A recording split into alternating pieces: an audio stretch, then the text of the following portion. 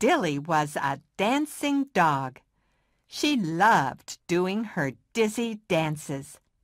Some of her dancing was very daring, and some was downright dangerous. Dilly Dog's dizzy dancing led to disaster after disaster. The kids at Alpha Betty's school thought Dilly was a little daffy. They worried about Dilly. At dawn one day, Dilly was doing her usual dizzy dancing. She bounced on her bed as she did a wild dance. Suddenly, she hit the ceiling.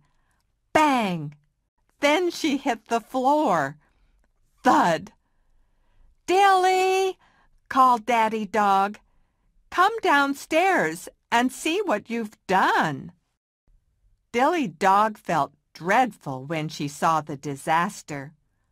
A flower pot was damaged. Daffodils were dumped on the floor. "I'm sorry, Daddy," said Dilly with dismay. "My dancing was a little too dizzy." "Oh, Dilly," Daddy replied, "I know you adore your dizzy dancing, but do try to be a bit more careful."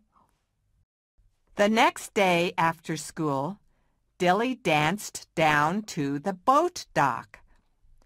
"She's a darling dog," whispered Dory Duck, who worked at the dock, "but she's a tad dippy." "She's definitely a dear," whispered Dory's helper Danny, "but she's a tad dotty." Suddenly, Dilly decided to dance on the boat dock. She was not wearing a life jacket, and Dilly was dizzy from dancing.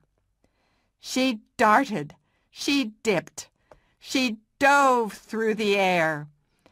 "Be careful!" cried Dory and Danny together. But Dilly Dog accidentally danced right off the end of the dock. The water was deep. Dilly was in danger. Without delay, Dory and Danny dove down into the deep, dark water. They dragged Dilly up, up, up. Dilly Dog paddled back to the dock. Dory and Danny duck paddled beside her. Daddy Dog came dashing down to the dock. "Dilly, you're drenched," said Daddy, "and you could have drowned." "I'm sorry, Daddy," said Dilly with dismay. "My dancing was definitely too dizzy." "Dilly," said Daddy, "it makes me sad, but I must ask you to stop dancing." Then he bundled her up and carried her home. Dilly Dog was feeling dreadful when she arrived at school the next day. She told Alpha Betty about the disaster on the bed. She told Alpha Betty about the disaster on the dock. Dilly hung her head and cried. "Daddy is disappointed in me. My friends think I'm dopey. I'm really down in the dumps." Dilly's tears dripped on her dress. "Don't be sad, Dilly," said Alpha Betty. "You are a dear little dog. You just need to learn to dance differently."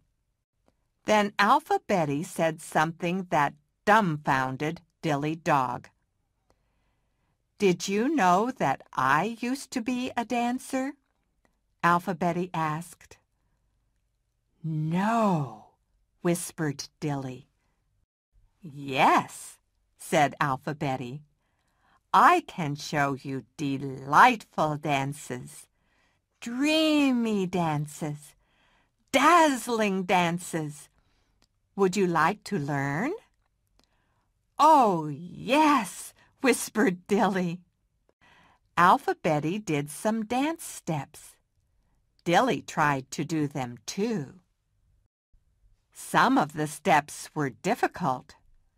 Some were demanding, but Dilly was determined.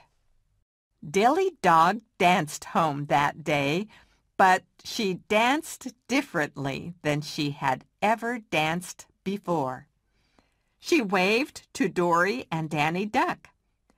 They called, "Hello, Dilly! You're doing a dandy dance today." "Daddy, look," said Dilly when she arrived home. "I'm done with dizzy dancing. Watch me dance now." Daddy was delighted with Dilly's new dance. "Dilly," he cried, "your dance is dazzling." Her smile was dazzling, too. And Dilly never had a dancing disaster again. Well, almost never.